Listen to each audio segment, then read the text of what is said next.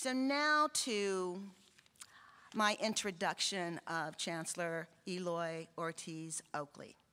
And I want to start, as I was sort of thinking about what I was going to say, I was reminded, my dad, I remember two sayings that my dad just sort of always said, and one of them was, where there is a will, there is a way. And when things have gotten difficult for me, I continue to recall that particular saying. I think that Eloy gets up every morning using that creed as his marching orders. Where there is a will, there is a way. He is best known for his innovative programs and policies that help students succeed in college. Eloy's trailblazing has been acknowledged through his appointments, and his message is always the same. We can and we must redesign our educational institutions that keep our students at the center of every decision to ensure that they are successful. He's a member of a number of state and national organizations, including those that support student success for Latinx, Black African American students, and other historically underrepresented students as well. But the membership I just want to highlight is that the Chancellor is also a card-carrying member of the NAACP. He gets extra points from me. Okay.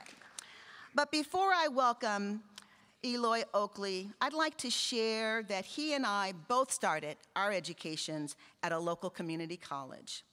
He and I both understood and understand what it took to reach our goals, our aspirations, our dreams. I want to confirm for you, in case you don't know this, that we are about wanting to remove those obstacles and those barriers for you. And so we want to hear from you this evening. We want to make certain that we're here to listen and for you to talk. So please stay for that portion. But before you do that, it is my pleasure to introduce the Chancellor of the 115 California community colleges serving more than 2.1 million students, Chancellor Eloy Ortiz Oakley. Thank you.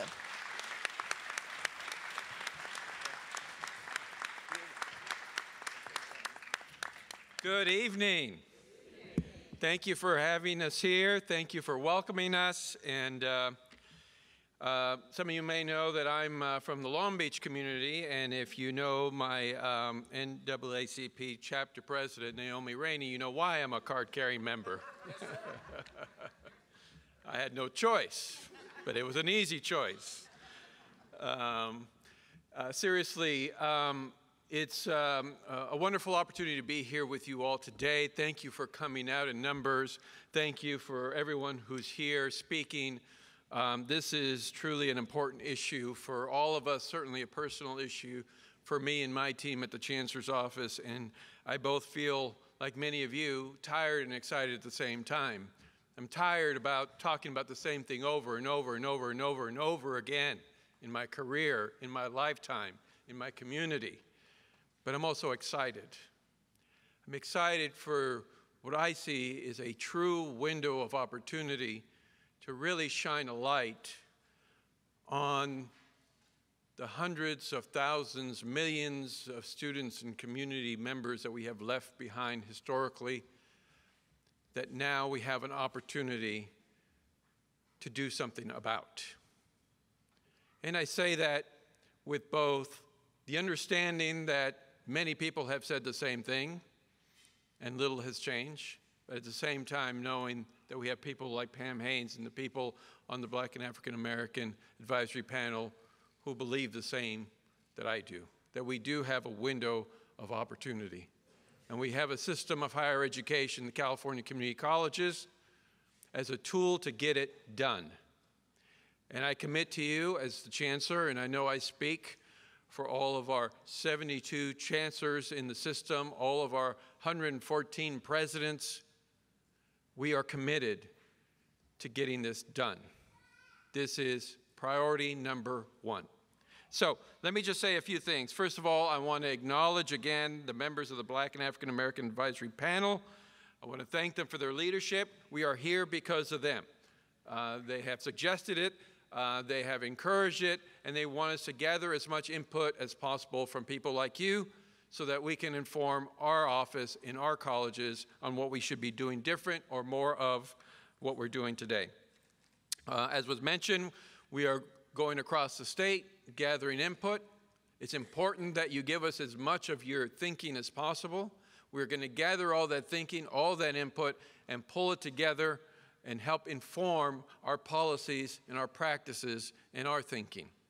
So it's very important to us that you give us every thought that you have, regardless of whether you think it is important or not, whether you think it's you're venting or not. We want to hear from you.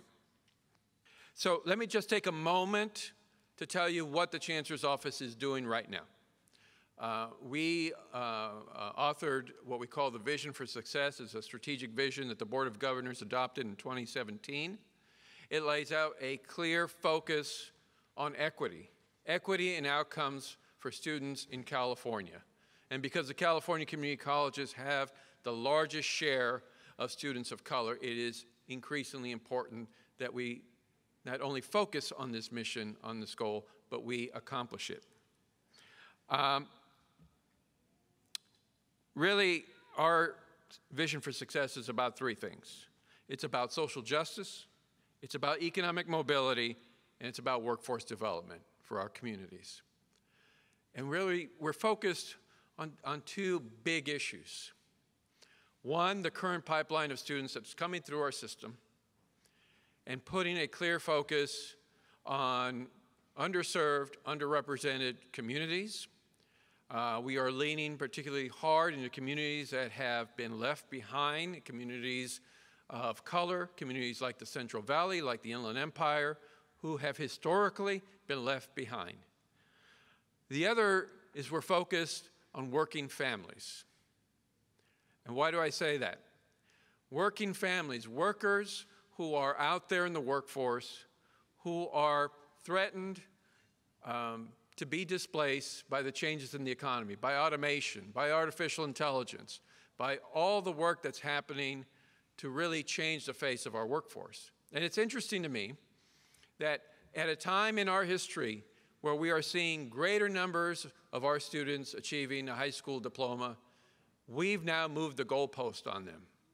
That high school diploma is not the same ticket anymore. We now have to ensure that our students have a post-secondary credential in order to compete in this economy. And this economy keeps changing.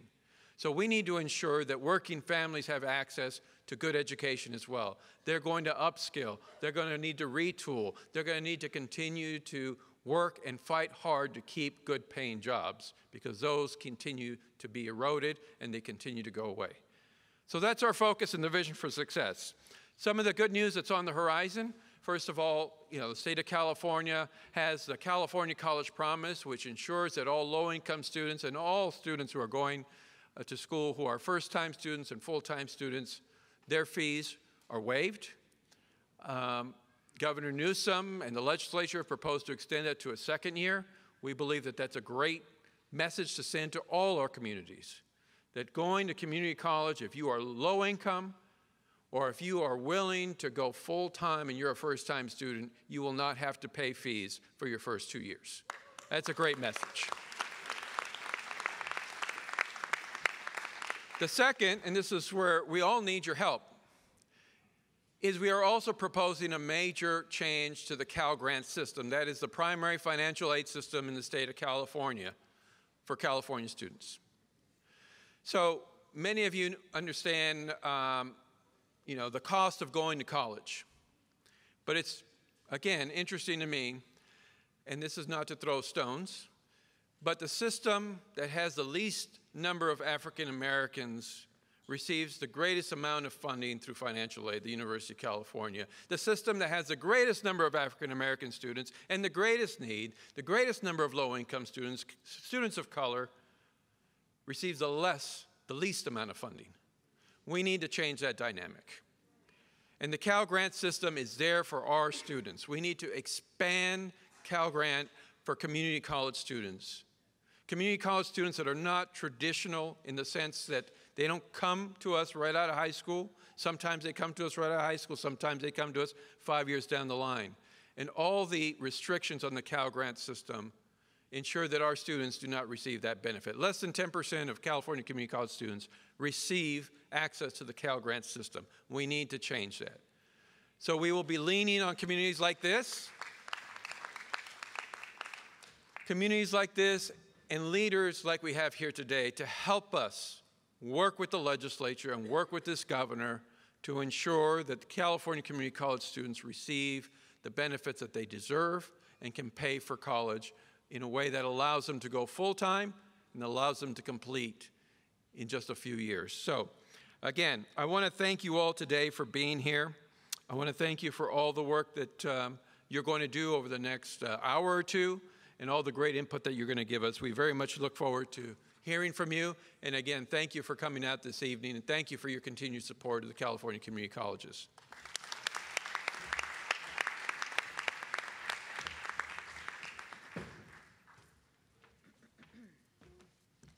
All right, thank you. Thank you, Chancellor. And as he mentioned about workforce development, which is huge at the community colleges, I'm reminded here at Los Rios, they are innovating.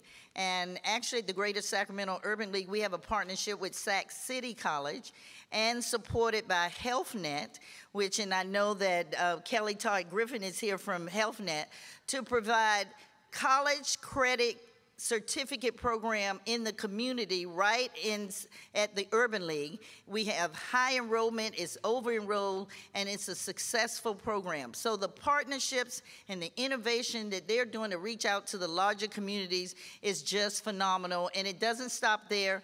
We need to keep innovating, and that's why we need to hear from you.